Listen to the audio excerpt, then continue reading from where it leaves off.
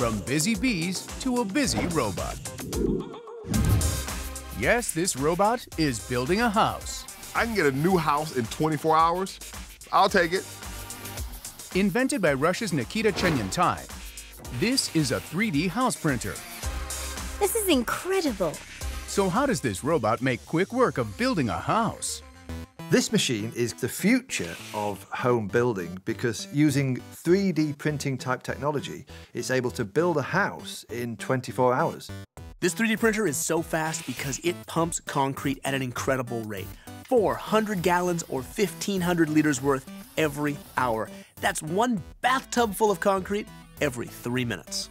Concrete's perfect for this because you need something that you can squeeze out as a liquid and then very quickly turns into a solid.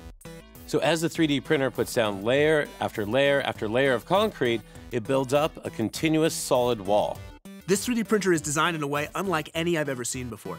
Its main body is in the center and it has a long arm that can travel in a full 360-degree arc and move in and out. It can print up to 1,420 square feet or 130 square meters.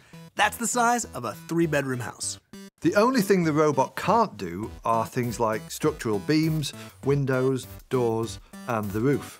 These things are still added by good old-fashioned manual labour. We're all fairly experienced with dealing with paper jams, but a concrete jam? I mean, that's your afternoon gone.